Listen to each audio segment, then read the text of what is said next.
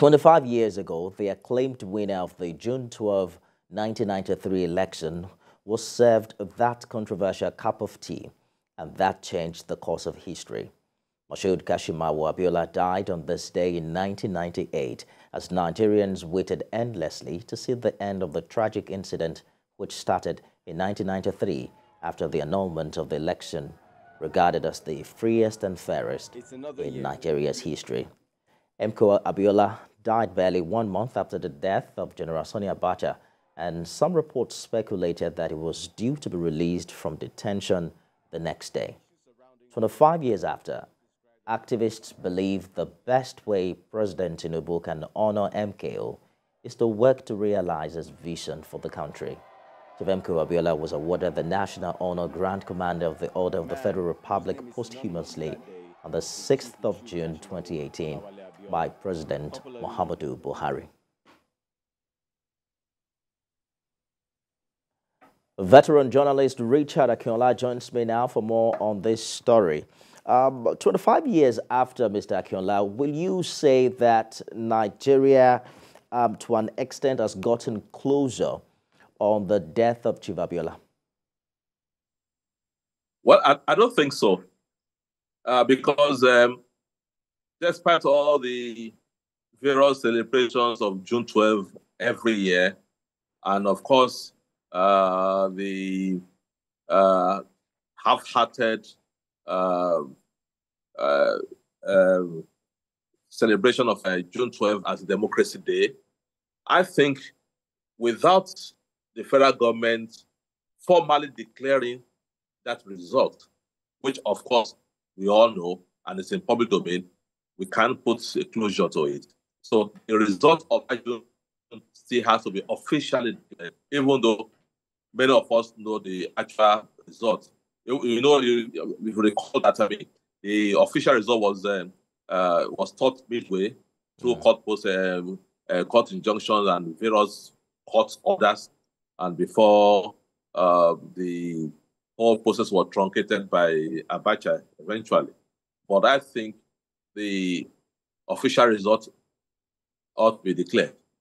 Now, this is a tricky one. Think of anything like Yes. Yeah.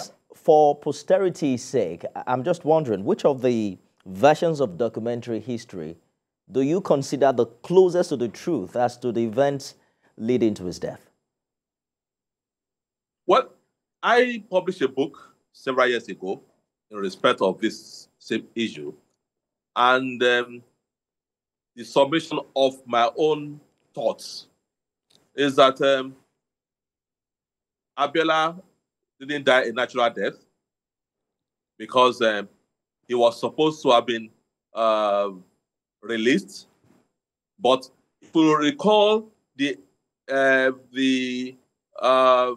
testimony of ASP Theodore Zadok, who was Abiola chief detail when he was in detention, he actually enumerated the various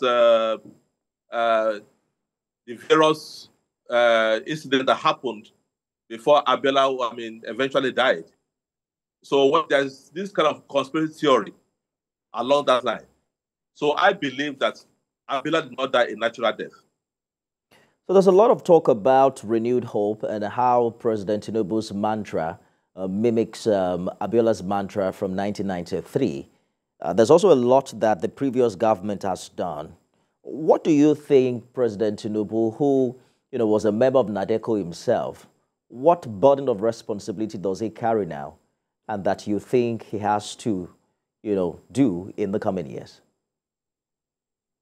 Well, I think the issue of true federalism, is inevitable, because President Tinubu had always been an advocate of true federalism, and which, of course, one of the issues that June 12 threw up. Don't forget again the Supreme Court case, initiated by Lagos State government when Tinubu was the governor, over the creation of new local governments.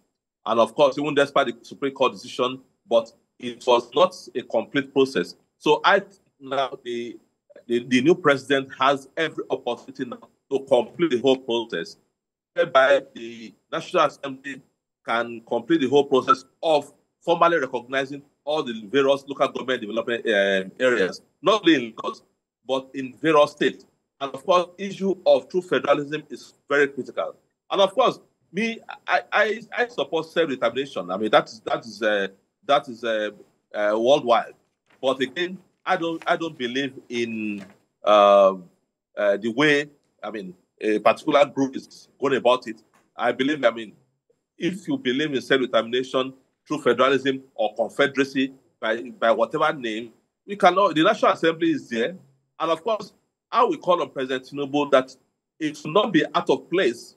If you recall the 2014 National Conference, for whatever it is worth, let's get a committee to look at that report, and particularly in respect of self-determination, in respect of true federalism, and that's where we can fight. I mean, really immortalize MKO Abiola. That MKO Abiola did not die in vain, even though we know that all the various conspiracy theories, I mean, surrounding his death. And don't forget again the evidence of ASP Zadok, where he said that he was called out by the new CSO to General Sani Abacha, and that even when he was in charge of MKO, that even ordinary water, that he had to taste the water before giving it to MKO, including the ditto for food. But how come that that's a top fly detainee could be given a cup of tea,